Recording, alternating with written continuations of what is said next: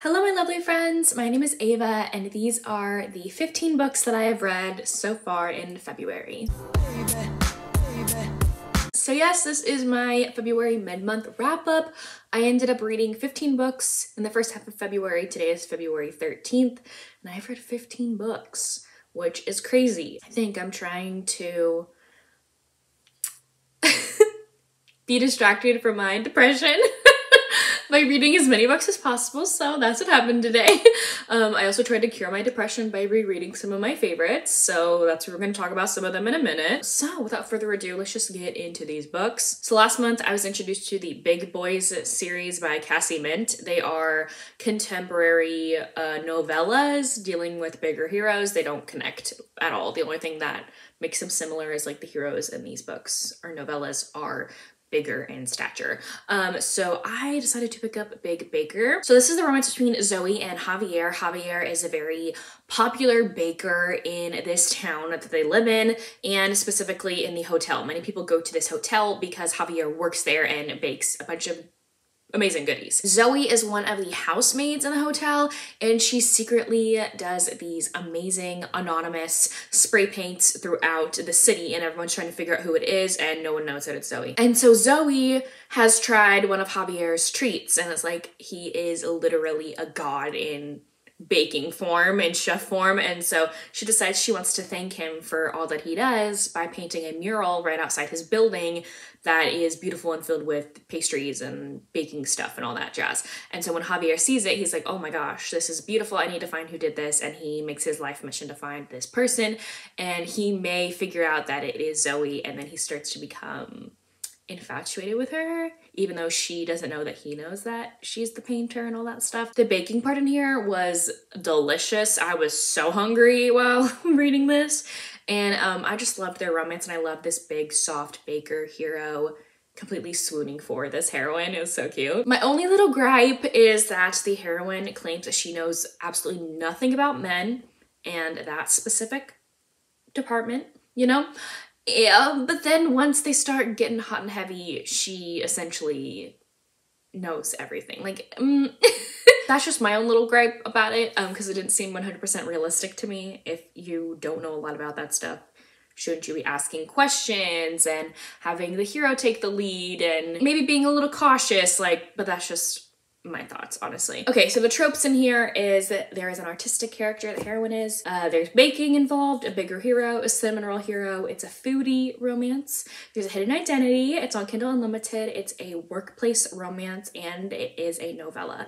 I ended up giving this book a 4 to 5 stars. Next is another Ice Planet Barbarian reread. If you didn't know, I've been starting to reread the series, like listening to them while I fall asleep. I've listened to these books many times, but we have another change of rating for you. We have Barbarian's Prize by Ruby Dixon. This is book number 6. I changed my rating. Originally, I didn't love this one as much as other people were. I gave it 3 stars my first time reading it, and I decided to bump up my rating a star. This is the romance between Tiffany and Saluk. If you didn't know, this is an alien romance series, by the way. If you don't know about Ice Planet Barbarians, Google it. I talk about it so much. This is like the first like friends to lovers on the planet and are part of the series, and I originally gave it 3 stars, but then it like bumped it up for me. I think just because I have found a new appreciation for friends to lovers romances. It's like one of my new favorite tropes of all time, whereas when I first read this many years ago, it really wasn't. And so I just loved this the second time around. And yeah, essentially Tiffany was sexually assaulted while she was on the evil alien spaceship. And so she wants Saluk to help her be more comfortable around men, or their alien species equivalent to men. And so he kind of gives her lessons, even though he is very innocent. He just wants to help Tiffany. The tropes in this one is obviously it's an alien romance. There's a damaged heroine. It's fated mates, friends to lovers. The hero falls first. It's on Kindle Unlimited. There are love lessons. This book involves a lot of PTSD, so please be aware that's a trigger warning, especially also the sexual assault part is a trigger warning too. And we have an innocent hero. So yeah, I really enjoyed this and I gave it a 4 to 5 stars. I then read another big boy romance. We have Big Bratva. I never know how to say that name. Big Bratva. Hopefully I'm saying that right. This is another big boy romance, obviously. So this one is about Madison and Isla. Isla's the hero, and he left the Bratva life. I believe this book takes place in Russia. Anyway, he leaves the Bratva life because he figures out that's not for him, but his brother is still heavily invested in the life, in the mafia life. And so his brother comes knocking on his doorstep one day, and he has this blindfolded and gagged young woman with him and brings him into the apartment and is like, I need help. I kidnapped this girl because her dad is very wealthy in America, and I want her as ransom. Like, I want to get paid for bringing her back to her father. Whenever Isla first sees Madison, he's utterly besotted by her. So he just wants to keep her safe. Like, he does not want his brother to touch her anymore. So he's like, I will keep her. I'll make sure she doesn't go anywhere. I will keep her with me. You go do what you want to do. Even though he does not approve of what his brother is doing, and he tries to make his house and Madison living there as accommodating as possible to her, because he just wants to be kind and nice, and he doesn't know how to get Madison out of the situation without bad people coming for them both. And so the story is about the two of them falling for each other while he is keeping her in his apartment, and then them realizing that they need to get out of this life and get away from these people. This was just a fun insta love novella. I really enjoyed it. There's nothing too much to it, so I gave it a 4 out of 5 stars. There is a trigger warning here for kidnapping, because the hero's brother kidnaps the heroine. The tropes in here, there's a bigger hero. It's insta love. It's on Kindle Unlimited. It's a mafia romance. There's a possessive hero, and it is a novella. Next, I read a doozy of a book, and probably one of my favorite books of the year. However, it is not a romance book. So I read What Doesn't Kill You by Tessa Miller. This book is a doozy, like I just said. So because of what I've been going through recently, I've been trying to find more books that deal with disability and specifically chronic illness discussion and representation. And so I've been widening my horizons and reading books with chronic illness that don't necessarily involve romance in them. This book, I think, is perfect for that. If you have a chronic illness of any kind, if you have a loved one that has a chronic illness, or if you want to learn about the chronic illness community and be more empathetic, read this book. This is a nonfiction memoir about Tessa Miller and her life with Crohn's disease. But it flip-flops back and forth with her own personal experience with Crohn's disease, and then the general information and feelings and things that anyone with a chronic illness goes through in life. Like, there's one chapter about how to find the right doctor. There's one chapter about just people from her support group, her chronic illness support group, talking about what makes them happy and how they find joy in their lives even though they suffer with these illnesses. And so she has just so many things going on. She talks about her own experience, and she almost literally dies from her chronic illness, and it is terrifying. So please be aware of the trigger warnings. I will try to list them out. From what I remember, the trigger warnings are drug use, alcoholism, death of a loved one, sexual assault, near death from a chronic illness, COVID-19, and discussion of suicide. And obviously just discussion of chronic illnesses in general. If you're triggered by chronic illness discussion, I don't know if this book would be for you. Sometimes I am triggered by it, but more of the times I want to read books that discuss chronic illnesses because I want to see myself in something. And I have not seen myself so apparent in a book in my whole life. Like, this is the embodiment of what someone with a chronic illness has to deal with. I don't have Tessa's exact experiences. Obviously, I don't have Crohn's disease. I do have celiac disease and POTS. Just her feelings and her discussion about people with chronic illnesses and what they have to go through. I thought this was just beautiful, and I've never felt more seen, honestly. So yeah, if you want to become more educated on chronic illnesses, read this book. The audiobook is amazing. The author herself narrates this book. I do want to get a physical copy for my collection and just like tab it all up and highlight it up and just copy and paste all the quotes that I love in here. I think this book is a masterpiece, and I loved it. Please read it. I, of course, gave this book a 5 out of 5 stars. Next is another 5-star read, and you might not believe me, but it is. I had so much fun reading this, okay? This is The Orc's Bride by Lila Faye. I loved this. This isn't like a masterpiece of like amazing literature and all that stuff, but like, this was so fun. I was sucked into it Could not put it down. And it was fun. It was entertaining. I gave it 5 stars. I didn't see any inherent fault with it. So yeah, this is a monster orc romance, and this takes place in like a fantasy-esque land, so it's not our land, but there are humans in it. So this is about Una, who is our human woman in this situation, and she is one of the many human servers that serves and is a slave to the orc population. Humans in this land are inferior to orcs, and orcs kind of use and abuse them to their own means. The previous group of orcs that ruled over their land were very abusive and were the reasons why her family is all dead, except for her. And so she hates orcs. However, at the beginning of this book, there is a war going on, and this other group of orcs takes over the orcs that were on her land. They now have to serve these new orcs, and the leader and the general of these new orcs, his name is Ergen. He sees Una and is like, ooh, I like her. She's feisty. She doesn't put up with the orc people in general. Like she tries to be as brave as possible around them, but in the back of her mind, she is making up a plot to destroy all orcs, honestly. Ergen needs a bride immediately because the ruler of all of the orcs is trying to set him up in an arranged marriage with his daughter, and he despises her. So he's like, no, I don't want to marry that woman. So I need to find a bride of my own before I have to go back to the city that the ruler lives in.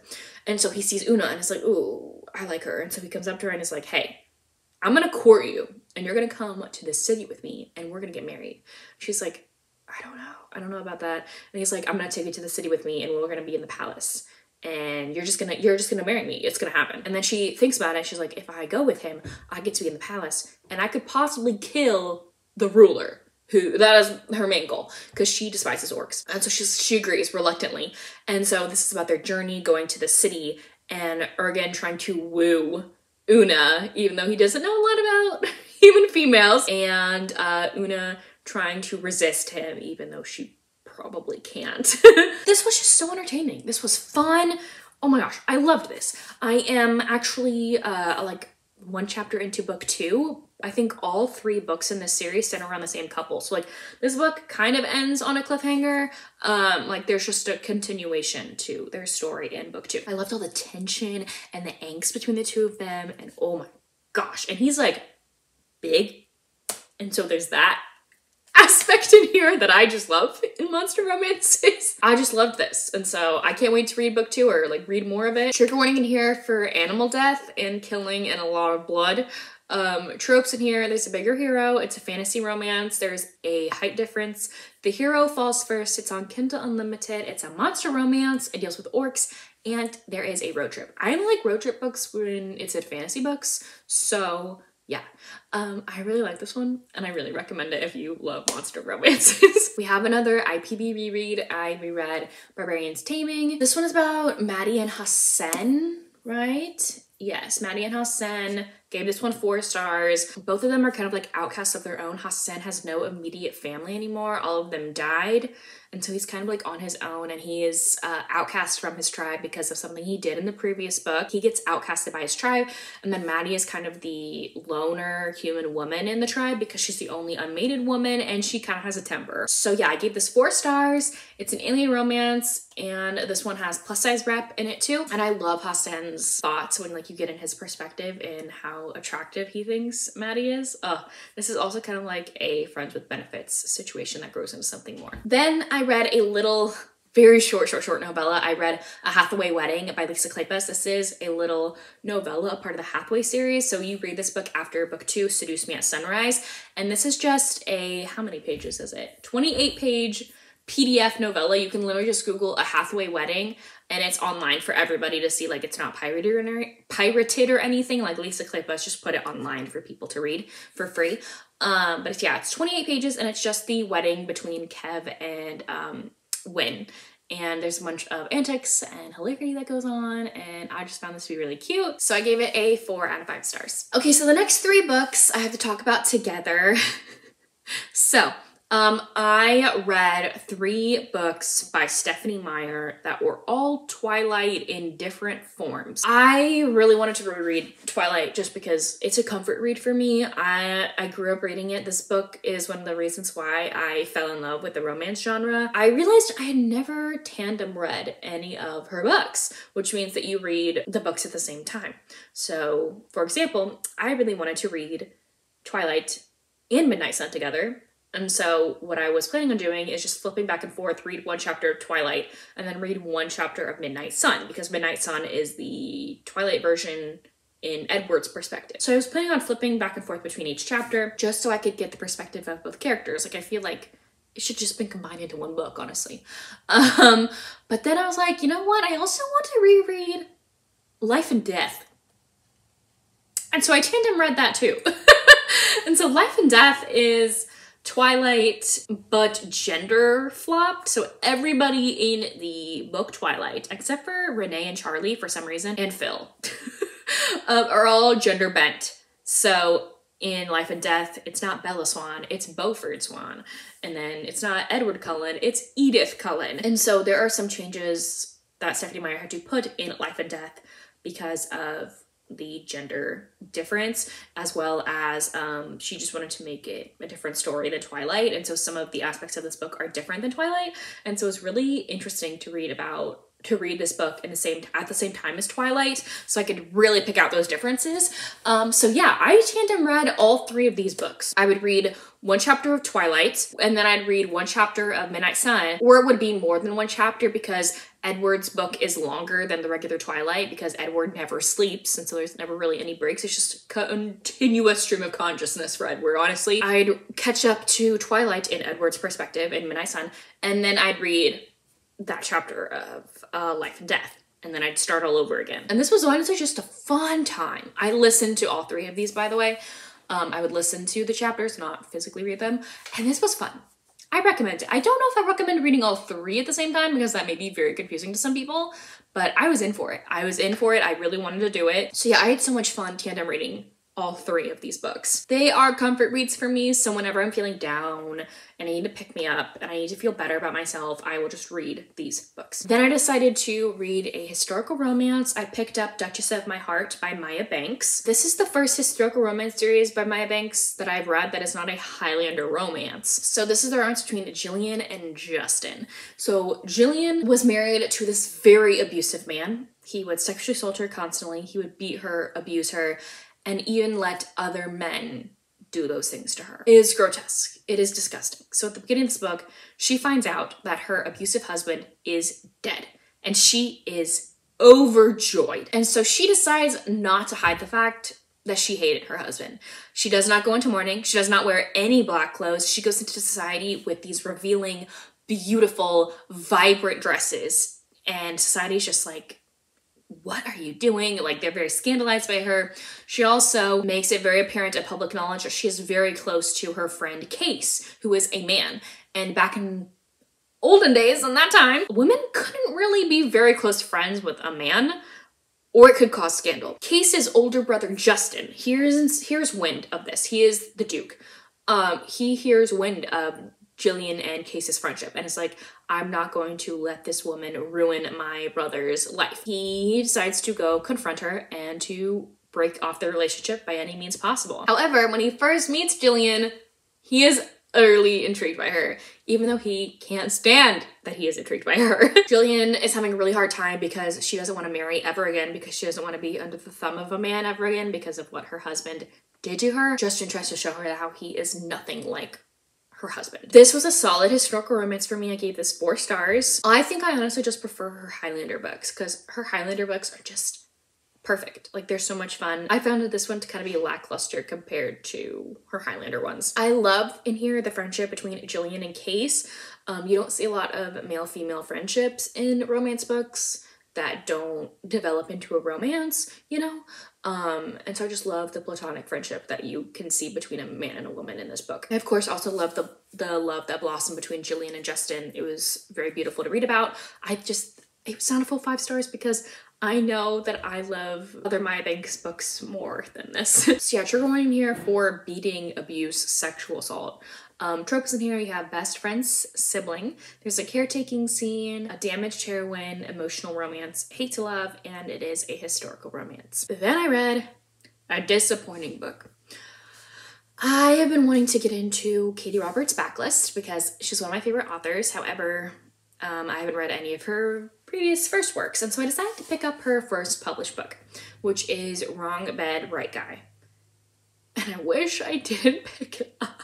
I'm so sad to say that, but this was not it. This was not it. So Elle works at this art gallery, and she has a huge crush on the owner of the art gallery. And so she decides to be brave, and one night she goes into his studio apartment above the gallery and almost nothing. Oh no, nothing, you know? And she goes and climbs into his bed and decides to seduce him. But then when she's trying to do that, she's trying to seduce him, she realizes that is not her boss. That is his brother, Gabe. Right when Gabe gets a taste of her, he does not want to let her go. I did not care for any of the characters in this book. Our heroine Elle was very snotty and thought way too highly of herself. So Elle thinks that she is better than Gabe's kind of tattooed motorcycle riding lifestyle. Gabe's internal monologue is just like gross stereotypical men stuff that I don't care for at all. I did not care for this. I just found this really annoying and didn't care for this. I was like pushing through it just to read it. Gave this 2 stars. I'm really sad because I love Katie Robert, but she has definitely grown in her writing. 1000% grown in her writing. So if it's up to me, skip this book, read Katie Roberts' newer stuff. Then I read another disappointing read. We have Captured by the Monsters by R.L. Colder and M.J. Marstons. Now, I got this recommendation from Maya from Maya Reads Spice. I saw one of her Instagram reels about it, and I was like, what is that? Want to read that now. So this is a reverse harem, so RH, monster romance. Now. I don't mesh well with reverse harems. I just don't. I think it's because I just want everybody to be together and not just everybody focus on one person for some reason. Like, I just want everyone to be together. I don't want only one person as the sole focus. I find that just to be unfair. I don't know why my brain is just not it for that. I do love monster romances though. So I was like, let's see if this book can change my mind. I forget her heroine's name, but she lives in this like society where there's like an above and a below. And the above is where all the humans live, and all human women before the age of 25, I think like 18 to 25, they are in a drawing every couple months or something to go to the below, which is where all the monsters live, and you will be there for the rest of your life. And so our heroine gets drawn to go to the below, and these 3 monsters end up saving her. They're these shadowy monsters, and they take her back to their house they made for her, and they've been waiting their whole life for their mate, and she is their mate, and they get it on. And she may or may not help them save all of their species, their alien species' kind. I was loving this at first because it was very entertaining, very hot at points, but then it went downhill. Once the politics and the war got involved in here, I was like, why? I want to read about monster loving. I don't want to read about conquering and taking over lands. Like, I don't. And I don't know, the reverse harem part, I thought I would like it in the beginning. It just didn't work out for me. I also didn't like how fast they like fell in love with each other. Like, literally day 1, the guys were like, I'm in love with you. You're my mate, blah, blah, blah. I get the whole fated mate thing, but I think for fated mates, I need a little bit more than just like, right when I see you, I'm in love with you, because that doesn't happen a lot in fated mate books. I like the tension, I like the angst. I also thought the world was unexplained to the extent that I would have liked it to. There was a lot of missing stuff and things that weren't explained all that well. And there was just like some things that didn't make sense because our heroes were like, I know that the human species is scared of our alien monster race, but we're very generous and gentle guys who just want to find their mate. Well, then why, when a bunch of human women were put in the below, were a lot of them just unalived because they didn't connect with any of the triad monsters. Why? Why couldn't they just go back home if none of them were their mates? Why did they have to die? There's a bunch of killing in here, a bunch of death. I loved the beginning of it. It was very entertaining, but then it just got boring with all the politics. Trigger warning in here for death, murder, non-consensual physical examinations. So please beware the trigger warnings. I found this very disappointing. I gave it 3 stars. It was okay for what it was, but I didn't actively hate it, but I didn't necessarily like it, so it was an okay book at a 3-star. Then I read another big boy novella by Haley Mtz. We have Big Beast. This one is about Matthew and Chloe. So Matthew is a very popular chef and Chloe is one of the waitresses that work in his restaurant. Now Chloe that day got diagnosed by her doctor as vertigo for the day. She just has vertigo for a little bit and so she's very dizzy and clumsy and can't really see straight. However, she still needs to go to work because she needs the money. This accident ends up happening with her at the restaurant that night when there is a very popular critic coming. And she may or may not end up accidentally dropping his plate onto his lap. Onto the critic's lap, and Matthew gets so angry and frustrated and ends up firing her in front of all of the staff, and she ends up going home and being very, very, very sick. He doesn't know that she's sick. He just thinks that she sabotaged the whole critic coming and everything. But he's just very confused because Matthew has been very intrigued by Chloe and has been thinking for months that she's beautiful and amazing and he wants to get to know her more, but then this whole occurrence happened and he's very confused. And then he learns by his staff that Chloe wasn't feeling well that night and they're wondering what happened to her and like what happened when she went home. And Matthew had no idea that she wasn't feeling well and he goes to her apartment to try and help her for the day while she's not feeling well. This was a fun read. I gave this a 3.5 out of 5 stars. It's so far my least favorite out of the big boy romances. And it would have been better if it weren't for the severity that Matthew put on Chloe when he fired her and then how easily she forgave him for how severe he was. Because it was just weird because at the beginning he's talking about how he really likes Chloe and he wants to get to know her more and thinks she's beautiful. He's just infatuated by her. And then he, a couple minutes later, screams at her in front of everybody and fires her. And I'm just like, if you had this compassion for somebody, like, you probably wouldn't scream and yell at them and then the heroine wouldn't forgive him that easily, or else I would not have. That's freaking sure. So yeah, I just found it to be a little bit too harsh. And then he goes and pulls like a 180 about being kind and taking care of her and all that stuff. Tropes in here, there's a bigger hero, there's a caretaking scene because he goes and takes care of her while she's sick.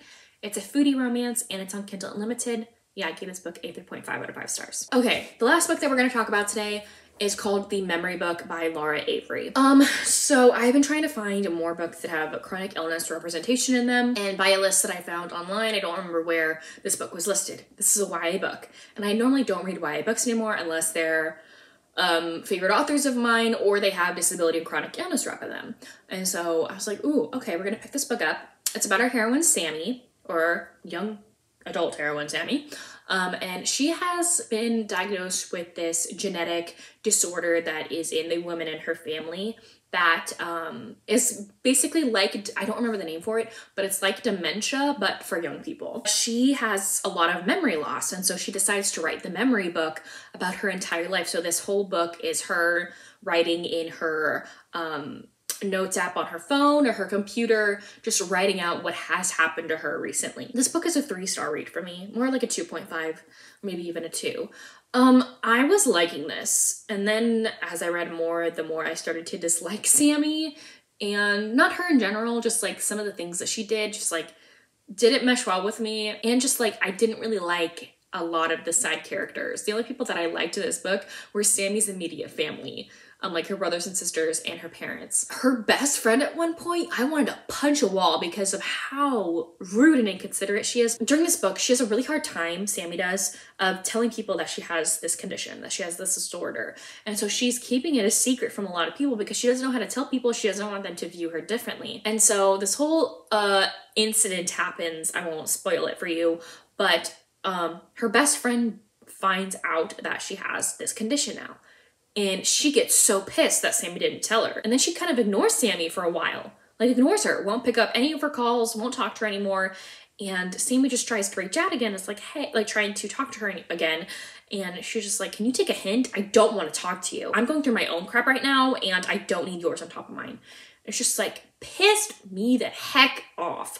And like, you can't be compassionate to your best friend who just found out she has this rare genetic disorder. The way that she went about it, utterly, I hated it. The whole romantic aspect in here, the love aspect in here, Sammy really has this big crush on a guy who graduated 2 years ago from her high school, who's back visiting his parents in town for a little bit, and they may or may not start a romantic relationship.